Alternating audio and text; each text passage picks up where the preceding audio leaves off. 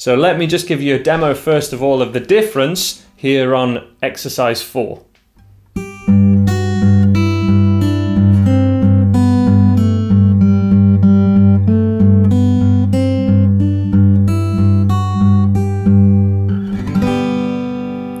So in essence, it's exactly the same exercise that we just did, but we're alternating between the notes of the major scale, which we covered right at the start, and then the bass note in the thumb, which begins to give us this fingerstyle sound. That sound that we all love. If you're this far into this video, this must be something that you're interested in, but it can really step up the difficulty. So what do we want to watch out for? Well, as I say, speed isn't anywhere near as important as getting everything even. Everything here should be at an evenly spaced pace.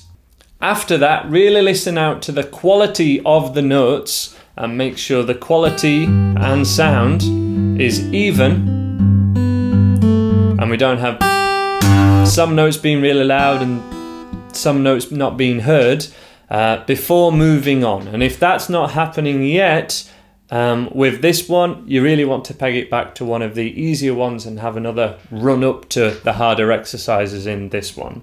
So this will be the last one of this particular video, where we alternate the thumb, and we're having the thumb on the offbeat and the major scale on the beat. So to walk you through this one more time, we play the first note of the G major scale at the highest note first.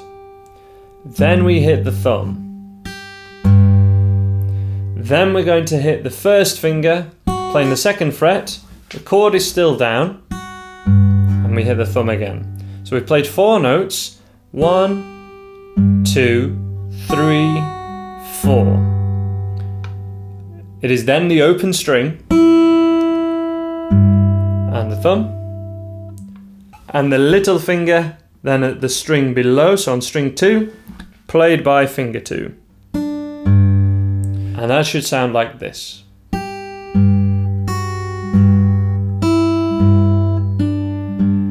Okay? La la la la. 1 and 2 and 3 and 4 and.